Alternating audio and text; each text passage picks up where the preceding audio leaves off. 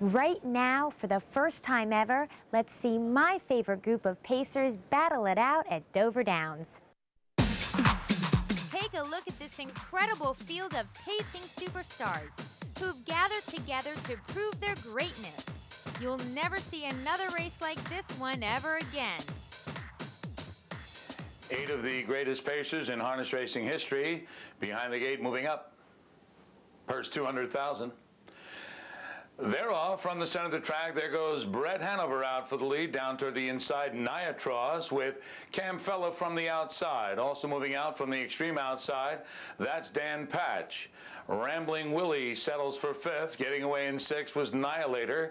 Then comes Albatross. The trailer is Single G. They move toward the quarter, and Cam Fella up to get the lead now. Here comes Dan Patch up on the outside, followed by Brett Hanover, who's back to 3rd. Niatros is racing in 4th as they come past the stands, 27 1/5. Cam Fella's got Dan Patch caught on the outside. Brett Hanover right there in 3rd. Niatros, happy we removed the hub rail here at Dover, is racing in 4th. In 5th, it's still Rambling Willie, followed by Annihilator.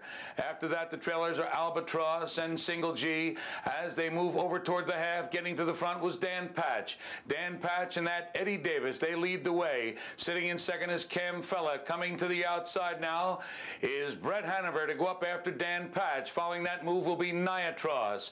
Then it's Rambling Willie on the outside, followed by Annihilator, Albatross, and Single G. Continues to trail. That half was 55 1/5 as they move midway up the back stretch.